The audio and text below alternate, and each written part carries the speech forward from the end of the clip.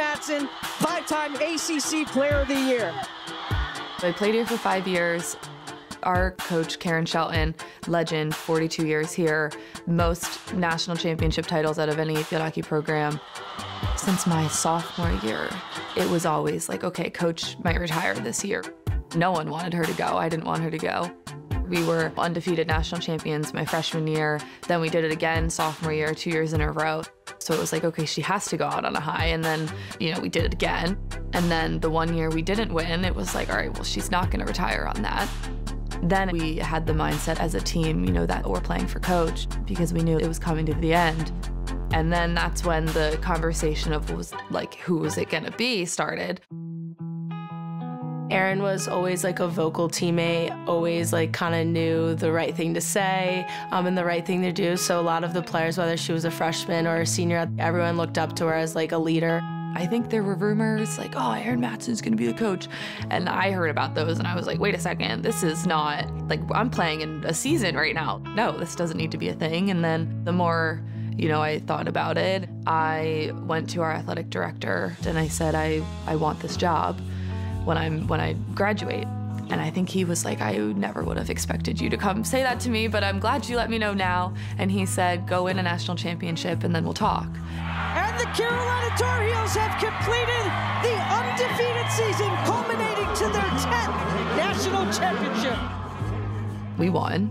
So then I went back to him and I said, okay, I did what you told me to do. I'm serious about this. I want this job. And he was like, all right, like, you know, you got to apply. I had tons of interviews and I had to work for it. And then January 31st came along and it was the typical sliding of the paper across the table. You've got this job, emotional for about 30 minutes, and then it was, okay, we have practice.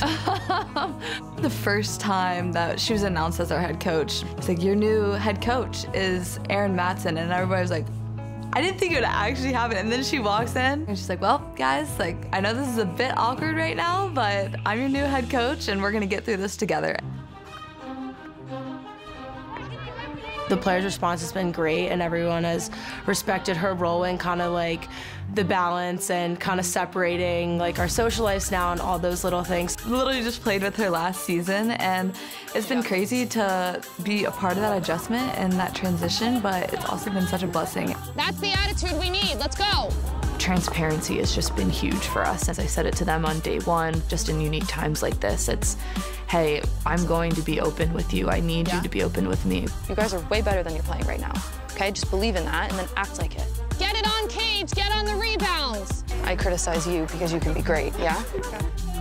We see like little hints of Coach Shelton being brought out in Erin and everyday practice, and even the things she says sometimes, I'm like, well, sometimes I think that's Coach Shelton. Don't telegraph, Heels, you're way too dropped. Don't force it. She's basically taken what Coach Shelton has done and kind of revamped it, made it her own. It's all detail-oriented, and it shows how much she cares for this program and for us individually as well. That was fun, yes. I show up here every day and literally pinch myself that this is what I get to do. I love this place like no other, and my heart tells me it's where I'm meant to be, and to be able to put all of my energy into something I respect and care for so much, it means a lot.